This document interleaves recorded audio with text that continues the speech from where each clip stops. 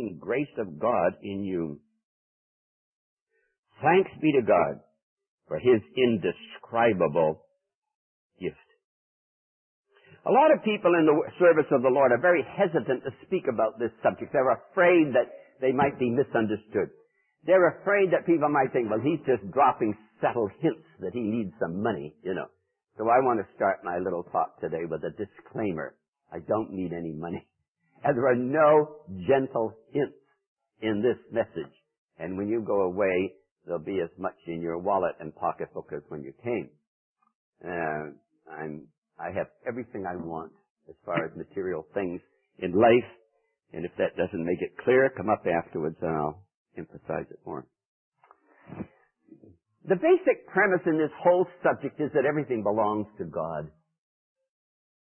Everything we have is the Lord. We really, in a sense, we don't have anything that is our own. Turn to 1 Chronicles 29:14.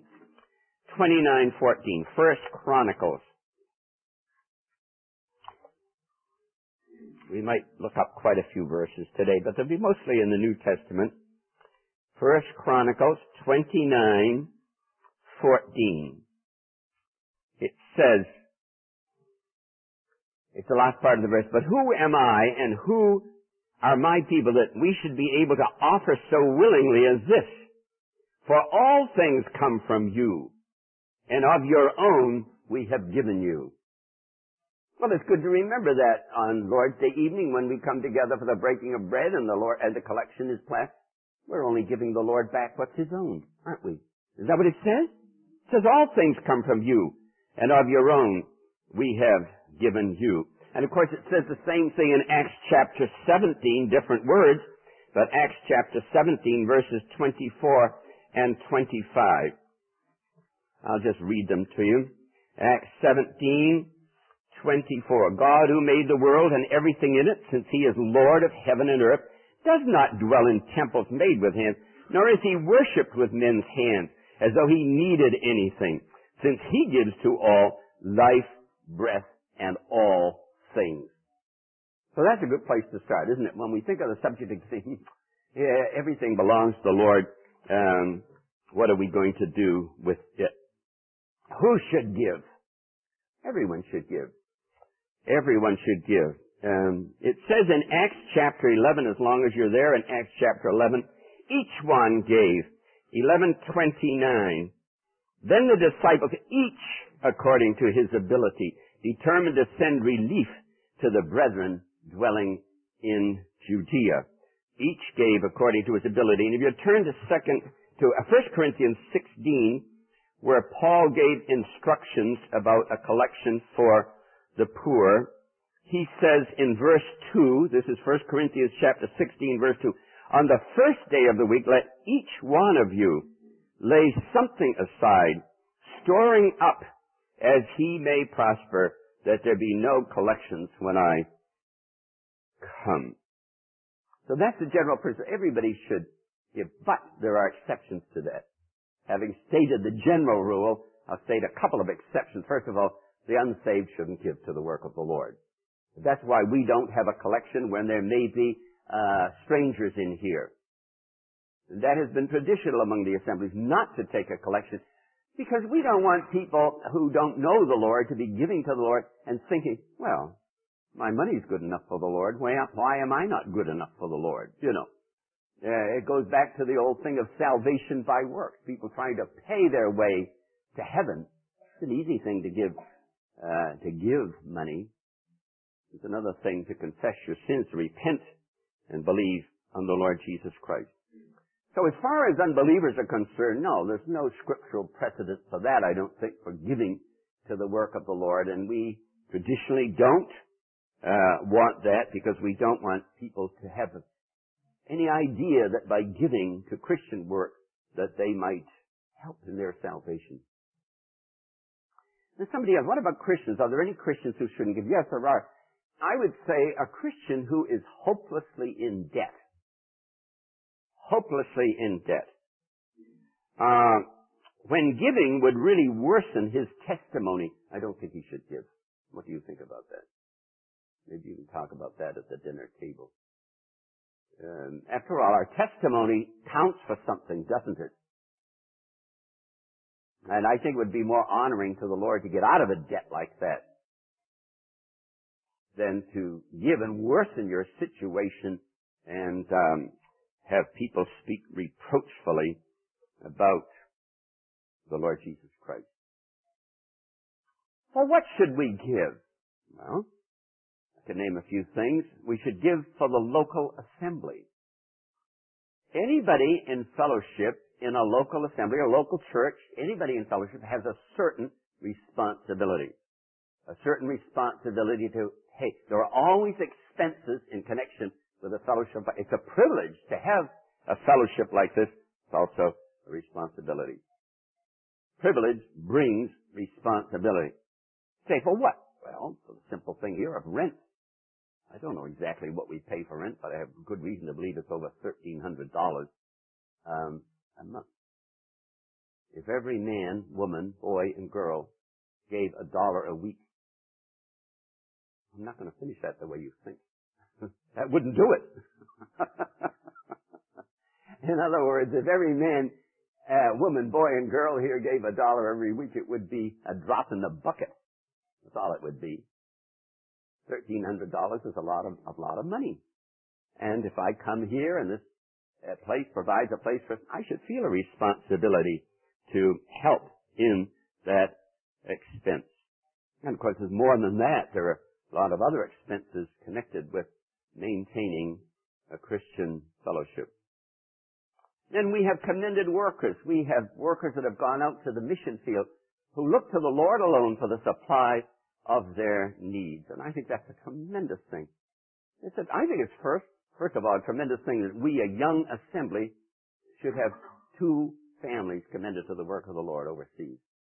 The Shorkins and the Peaslands. And I feel a responsibility too for the Knotts as well, although they were commended from Lubbock, Texas. Well, it's good to think about them, you know. Our prices in this country are very reasonable compared to prices in some other countries. And oftentimes we don't realize that. We don't realize about inflation in a country like Brazil. In fact, you find that expression in secular writing. It says inflation of Brazilian proportions. They use the inflation in Brazil as an example of how terrible inflation can be. Good to think of that. We go down and we buy gasoline at the Arco station for $1.07 a gallon. You go to Europe and you'll pay $3 and $4 a gallon for it. Most countries in Europe you'd pay up to $4 a gallon for gasoline. So our missionaries oftentimes, I don't know how it is in Mexico. Howard could tell us about that in Mexico with the Peaslands, but it's certainly expensive in most countries. We should feel an obligation toward our commended workers to see that their needs are met. And the Bible teaches that we should feel an obligation toward widows. They're mentioned, Paul writing to Timothy, especially widows who don't have family members to care for them. Generally, the responsibility for the care of widows falls on their relatives. And if their relatives don't do it, it falls on the church. Then the poor. The Bible has an awful lot of good things to say about the poor. I often think of that. God has chosen the poor of this world, rich in faith, and heirs of the kingdom that he has promised to them that love him. The common people heard him gladly. And so we have an obligation, actually in any genuine cases of need, In my giving to the work of the Lord, I try to remember workers who look to the Lord alone for the supply of their needs, who don't beg and who don't make their needs known. I have a special obligation to them. And I have a special obligation to those who are building along New Testament lines, who are planting and establishing New Testament assemblies. I really do. And we'll talk about that more as time goes on. How should we give? Well, there are several ways in which we should give. First of all, we should give regularly or systematically. Regularly or systematically. Actually, giving can become a good habit, and I think that's what Paul had in mind when he said in 1 Corinthians 16:2, on the first day of the week. It was to be regular. And we should train ourselves, I think, to think in those terms. Then it should be determinedly, 1 Corinthians 16:2, it says, let each one of you lay something aside, storing as he may prosper, that there may be no collections when I come. In other words, you determine to do this. It's purposeful on your part. And then my giving should be proportionate. That's the same verse. It says, as he may prosper. As he may prosper. Supposing my income is X this week, and next week it turns Y, more. Well, then my giving should be more. It should be proportionate to, if I gave 10% this week, I should give 10% next week of the raise as well, if I got a raise in salary. Proportionately. And then it should be sacrificial. Sacrificial. 2 Corinthians 8, verses 2 and 3. 2 Corinthians 8, verses 2 and 3. And this is interesting to me. It says, let me begin at verse 1, if your Bible is open. 2 Corinthians 8:1. Moreover, brethren, we make known to you the grace of God bestowed on the churches of Macedonia, that in a great trial of affliction, the abundance of their joy and their deep poverty abounded in the riches of their liberality. That was sacrificial giving for them. A lot of us might think, well, I'll give when my ship comes in. I'll give when the recession is over, something like that. When times get better. They gave when times were worse, didn't they? In a great, what does it say? In a great trial of affliction. They were going through hard times. And actually times of persecution. They didn't let that stop them. I think that's beautiful. The abundance of their joy and their deep poverty, get that, abounded in the riches of the liberality. I tell you, that's sacrificial giving.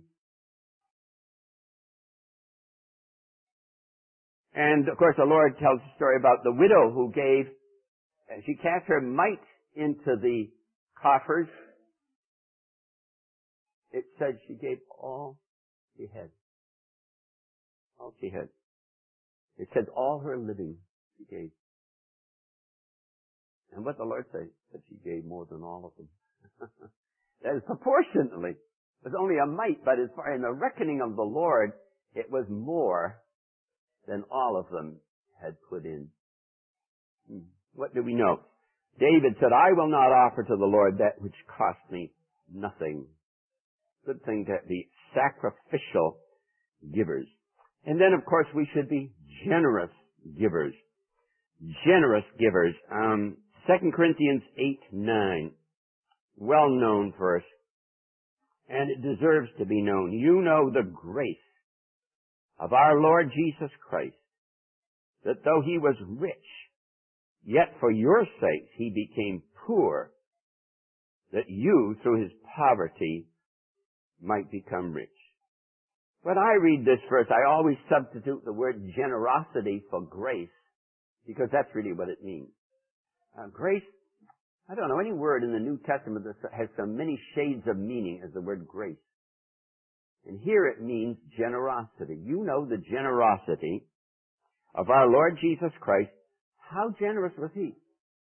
He had been fabulously wealthy with God the Father in a bygone eternity, and he just divested himself of it all. And it wasn't just his poverty in Bethlehem, born in a cattle shed. It just wasn't his poverty as a man walking here on earth, of whom it is never recorded that he had any money in his person. I think it's his poverty at the cross. when he gave his life for us. He really did become poor at Calvary. Why?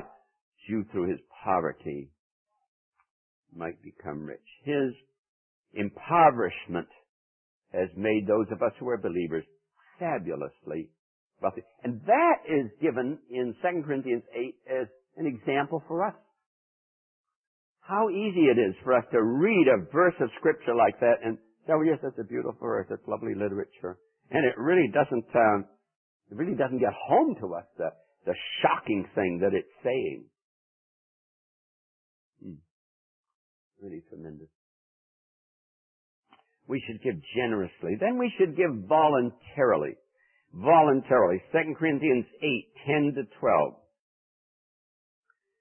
And in this I give my advice. It is to your advantage not only to be doing what you began and were desiring to do a year ago, but now you also must complete the doing of it, that as there was a readiness to desire it, so there also may be a completion of what you have. For if there is first a willing mind, it is accepted according to what one has and not according to what he does not have.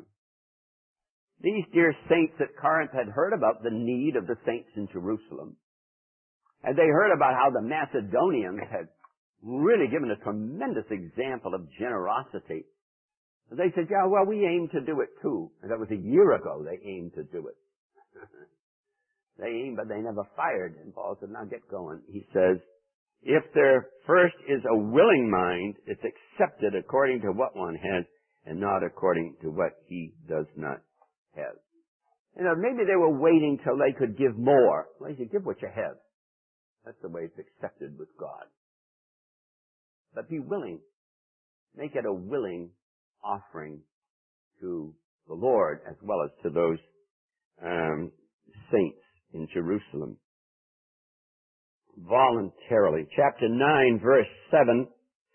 So let each one give as he purposes in his heart, not grudgingly or of necessity, for God loves a cheerful giver.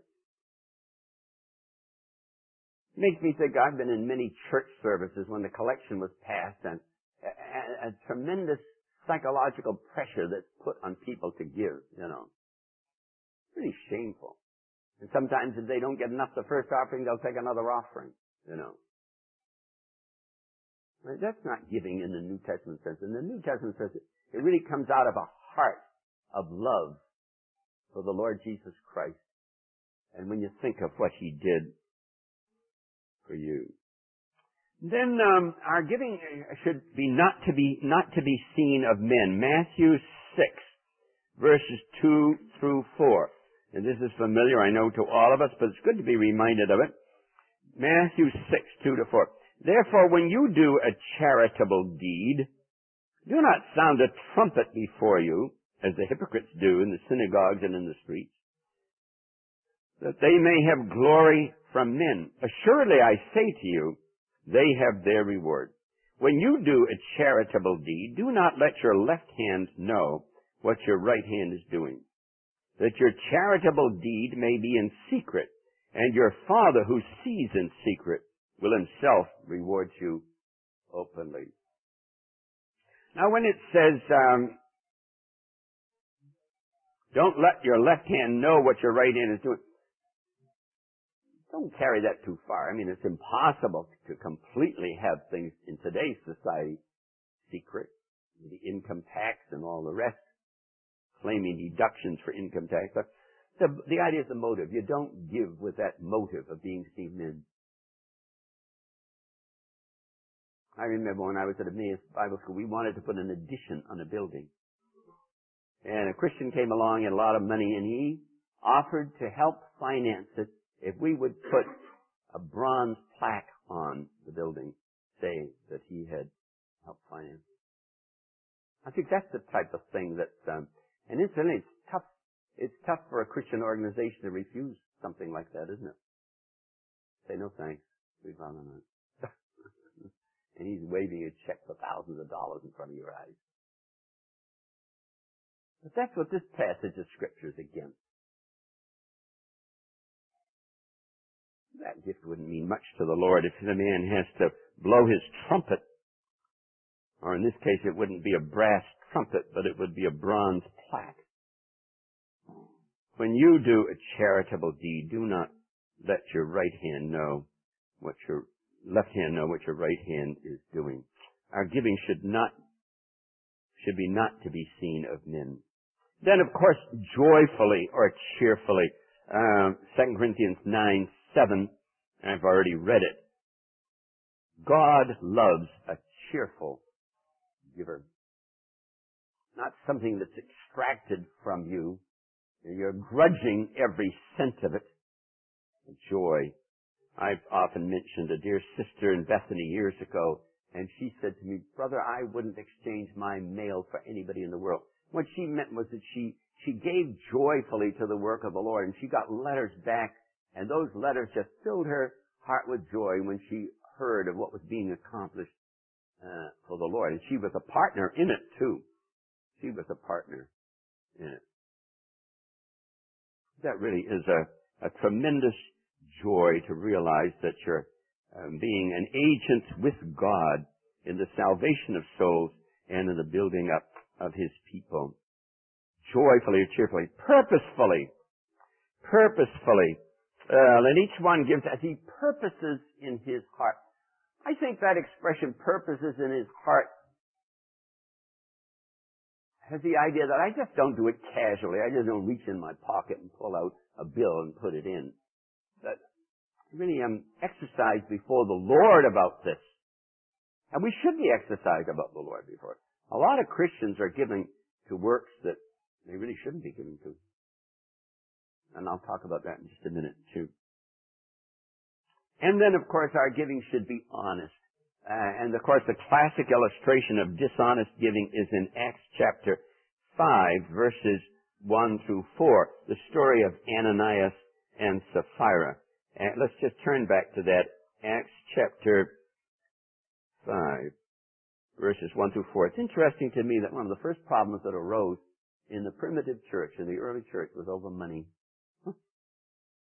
That's pathetic, isn't it? Really pathetic. Now, as they spoke, chapter 5, verses 1 through 4, a certain man named Ananias with Sapphira, his wife, sold a possession. He kept back part of the proceeds, his wife also being aware of it, brought a certain part and laid it at the apostles' feet. But Peter said, Ananias, why has Satan filled your heart to lie to the Holy Spirit? Keep back part of the price of the land for yourself. While it remained, was it not your own? After it was sold, was it not your own control? Why have you conceived this thing in your heart? You have not lied to men, but to God.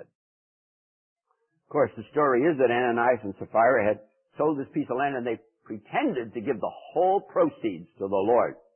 But they slipped back some of it in their pocket. Didn't give all. They lied to the Holy Spirit. In lying to the Holy Spirit, they were lying to God. And then our giving should be accompanied by a consecrated life. 2 Corinthians 8:5. You'll see that we're in 2 Corinthians a lot because that's the key section. 2 Corinthians 8:5. This they did, not as we had hoped, but first gave themselves to the Lord and then to us by the will of God. Speaking about the Macedonians here, and he said, it wasn't just a question that they reached in and got the money and gave it to me, but it was a real spiritual exercise on their part where they actually first gave themselves to the Lord and said, here we are, Lord, how would you like to use us? And the Lord said, well, you might think of those saints down in Jerusalem. And they responded. I think that's lovely. How much should we give? Well, the Bible doesn't answer that question in so many words. That's how we have to be before the Lord. In the Old Testament, the Jews were commanded to give a tithe, which was a tenth, plus sacrifices and offerings. Plus sacrifices. A tithe wasn't the whole thing. And of course, the argument is, and a good argument, that if a Jew under the law gave a tithe or an offering, plus sacrifices and offerings, What should a Christian under grace give? Have to stop and think about that one. What the Bible says, this is grace. Not you must give a tithe, but as God has prospered you. We've already had that, haven't we, in 1 Corinthians 16. As He has prospered.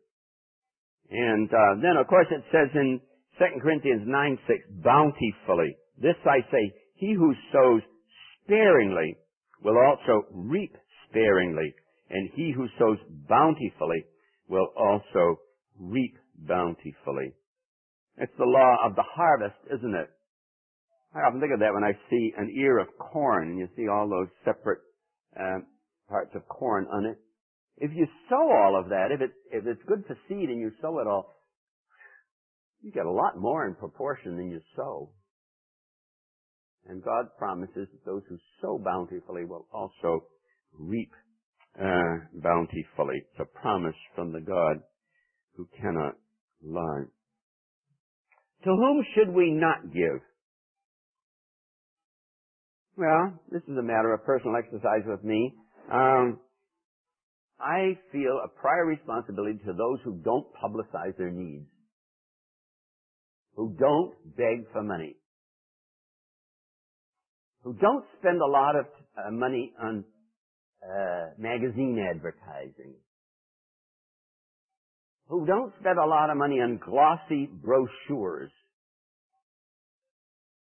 When I say glossy brochures, I mean expensive print jobs begging for money. And to those who don't spend most of my gift in overhead. You know, there are a lot of Christian organizations, you give $1.85 of it will go for overhead for maintaining the office and paying the salaries of the men in charge. I'm not going to give to that. I want my money to get out. And praise the Lord for an organization like Christian Missions in many lands where if you send $100 to a missionary in Honduras, he gets the $100. Nothing is deducted for expenses.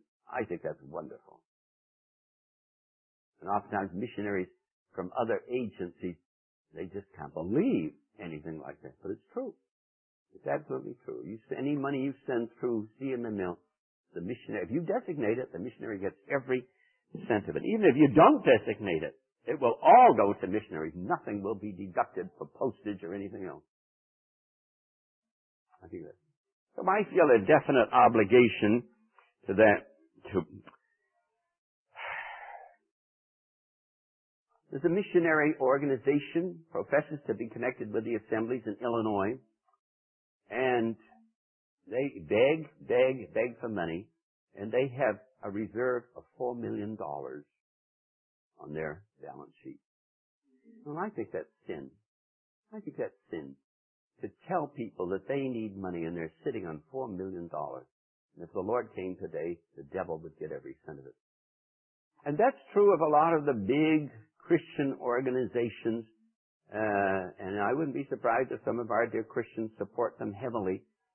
But really, if you knew what some of us know, you wouldn't be so tempted to support them. Not that they're not good works, but it's just terrible the way they beg for money. And they really have all kinds of money, the truth, we're told.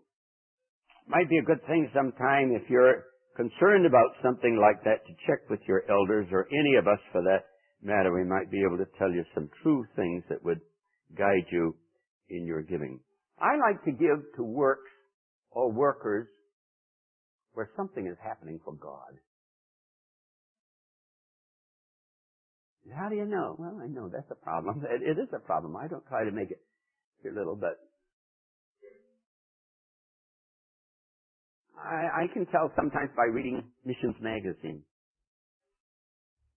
There's one missionary couple, and every time I read about them, they've just come back from a vacation. And it almost seems as if missionary life for them is one extended vacation. No, I don't feel a deep burden. If I felt they were working so hard that they really needed that periodic rest, and I'm afraid that isn't the case. I read other letters from missionaries, and I read of people getting saved, and I read of people getting baptized. I read of the work going, and I read about a thriving correspondence course ministry. I'd like to have part in that. You know, where something is happening for the Lord. Okay, let me just close with some general principles on this whole subject of giving. This might come as a surprise to you. If a person really wants to be a giver, he'll never lack the opportunity. You know, we excuse ourselves. We say, well, I don't have it. But 2 Corinthians 9:8. Look at that with me for a minute. I know it looks confusing when you read it. When I read it to you now, you'll say, well, what in the world does that mean? Well, let me explain to you what it means. God is able to make all grace abound towards you, that you, always having all sufficiency in all things, have an abundance for every good work. Okay, let me go back over it carefully. God is able to make all grace abound towards you. Grace there in the sense of ability, undeserved ability. You say, I would like to be a giver. I don't feel I have the ability. God's able to give you the ability. And He's able to make it abound towards you. He won't give it to you sparingly and small amount. He can give it a lot to you. That you, always having all sufficiency in all things. God's able to do that. Seek ye first the kingdom of God and His righteousness, and all these things shall be added unto you. Have an abundance for every good work. And I interpret that to mean that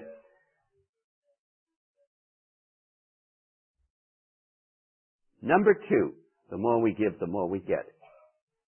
The more we give, the more we get. And I can prove it to you by several poems. Nobody laughed. Let me read you some poems, but they're true just the same, although they're not verses. We must share if we would keep that good thing from above. Ceasing to give, we cease to have. Such is the law of love. Good. Ceasing to give, we cease to have. Such is the law of love. Number 2. For the heart grows rich in giving. All its wealth is living gain. Seeds which mildew in the garner, that is, seeds which rot there in the barn, when they're scattered, fill with gold the plain. You take those seeds and sow them, and pretty soon you have a golden harvest there on the field. Let me read it again. The heart grows rich in giving. All its wealth is living gain. Seeds which mildew in the garner, scattered, fill with gold the plain. It's true. Christopher Wordsworth wrote, we lose what on ourselves we spend. We have as treasures without end, whatever, Lord, to Thee we lend, who givest all. Whatever, Lord, we lend to Thee, repaid 1,000-fold will be. Then gladly will we give to Thee, who givest all. And then a nice quote from A.T. Pearson. Increase comes by imparting, that is, by giving, and decrease by withholding. If you want to get, give. And if you want to lose, keep. Even mental riches come by constant spending of intellectual capital. It works even in the mind. Even mental riches come by constant spending of intellectual capital. A thought or a fact is a seed to be sown if you want a crop. No man learns so fast as he who teaches. Acquisition comes from imparting. There is gain in grain only as it is sown in the soil. Sowing in the field is better than sowing in a napkin. Sowing is spelled 2 different ways in that sentence. Sowing in the field, S-O-W-I-N-G. Sowing in the field is better than sowing, S-E-W-I-N-G, in a napkin. All gifts are for trading. Coin is for currency. The more we give, the more we get. You say, oh, well, the more we give, the more spiritual riches we get. Well, that's true too, but it's more than that. It's more than that. Number 3, when we give to the Lord's work, it is exactly the same as if we were giving to the Lord Jesus personally. Is that true? Yes, it's true. Where do you find that in the Bible? Matthew chapter 25. It says, inasmuch as you've done it unto one of the least of my brethren, you've done it unto me. Whatever we give. I think that would be good for us to remember too when we remember the Lord at night here, the breaking of bread and taking of the cup, and then the collection is passed. And so we just drop it in, routine. Think of it as the Lord is there, receiving what you give. 4, our gifts ascend to heaven like a sweet-smelling fragrance. We don't often think of that, do we? Philippians chapter 4, everybody should turn to this. Philippians chapter 4, verse 18. Philippians 4:18. Paul said, and Paul had just received a gift from the Philippians. Indeed, I have all and abound. I am full, having received from Epaphroditus the things which were sent from you. Notice, a sweet-smelling aroma, an acceptable sacrifice, well-pleasing to God. You know what that says? It says when we give Sunday night here, or any time during the week, I shouldn't limit it just to Sunday night, but just use that as an illustration. When you give on Sunday night to the Lord, the fragrance of that ascends right to God Himself. Is that what it says? Am I reading it into it? That's what it says, isn't it? It says, which was sent for you, a sweet-smelling aroma, an acceptable sacrifice, well-pleasing to God. And if that doesn't blow you away, just remember those words and turn to Ephesians chapter 5. And the very same words that are used to describe that gift that you made to the Lord are used to describe the sacrifice of Christ on Calvary's cross.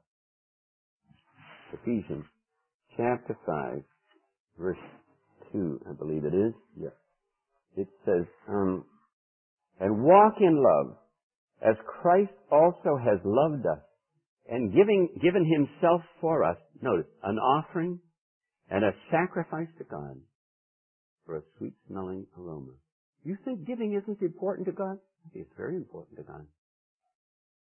When the Holy Spirit of God would use the same words that are used to describe a local kindness by the Philippians to the Apostle Paul, He uses the same words to describe the fragrance that ascended to God the Father from Calvary.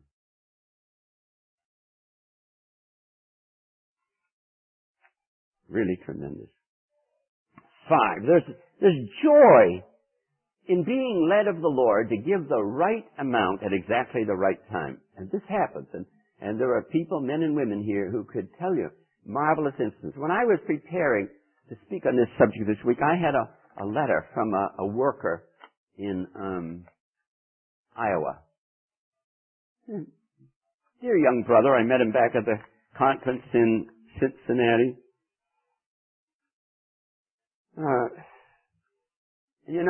Some time ago, a man down in San Luis Obispo, the Spirit of God said to this man down in San Luis Obispo, why don't you give some money to this young brother back in Iowa? Now, that's a wonderful thing. I think it's a wonderful thing to be in a position where the Spirit of God can say something to you and where you respond. I'll read you the letter. God has, in a very special way, for our family, used, and then he names the man, to provide our needs. The day after Joanna was born was a check from them to exactly pay the hospital bill. Isn't that lovely? And when I was pondering one morning about going door to door, there in the mail was an ultimate question book from them with their desire to send us some. In other words, here they're planning to do a neighborhood outreach, and this couple down in San Luis Obispo will send them a copy of Ultimate Question, say, we'd like to supply you. That's what they needed for door-to-door work. He adds, it's a solemn thing to receive from the Lord through faithful ones. The other day, Friday, I went with Carl to the airport. And he had a lot of baggage. He had a lot of baggage. More than he came with. And he knew he was going to have to pay. And his mother knew he would have to pay extra. And his mother sent a gift of money to Carl. And as we walked away from the ticket counter, I said to Carl, they charge you for overweight? And he said, oh yeah. I said, how much? He said, exactly what my mother sent. That's good, isn't it? Exactly what my mother sent. I don't think Mrs. Knott would mind my saying that, although it's all recorded. Number 6. What? This is interesting to me. This really struck me. Hit me hard. And what I do with that is one of the tests of life in 1 John. Wow. You say, is that really? I never saw that in 1 John. Well, look at 1 John 3:17. You know that 1 John gives the test of life, doesn't he? If you're really born again, these things should characterize you. That's what he's saying. And you know love is a test of life, and righteousness is a test of life, and obedience is a test of life. All these things. Listen, whosoever has this world's goods and sees his brother in need and shuts up his heart from him, how does the love of God abide in him? Hey, that's very searching. It searches my heart. Whoever has this world's goods, sees his brother in need, and shuts up his heart from him, how does the love of God adore? 2 more, and then I'm just going to read them. 3 more, and then quit. We are stewards, and it is required in a steward that a man be found faithful. We don't own it. It belongs to the Lord. We're stewards. 8. Giving to God is a spiritual sacrifice, an act of worship. Hebrews 13:16. Giving to God, it's a spiritual act of worship. Not just a routine collection. And finally, there's no precedent in Scripture for making my needs known. But there's a lot of precedent in Scripture for making others' needs known. And we shouldn't hesitate to do it. I know of a genuine case of need. I was out in Korea once, and there was a dear couple serving the Lord out there, and they were largely forgotten. There was an Army officer there, and if he didn't supply them with things from the commissary, they would have starved that winter. Well, I came back, and I made that need known in Chicago, and I don't think they ever had any lack after that. Let's pray. Father, we thank you for your word, for the teaching it gives us. We thank you that this is not law, this is grace. It's not what we must do, but it's what we should do, what we ought to do as those redeemed by blood.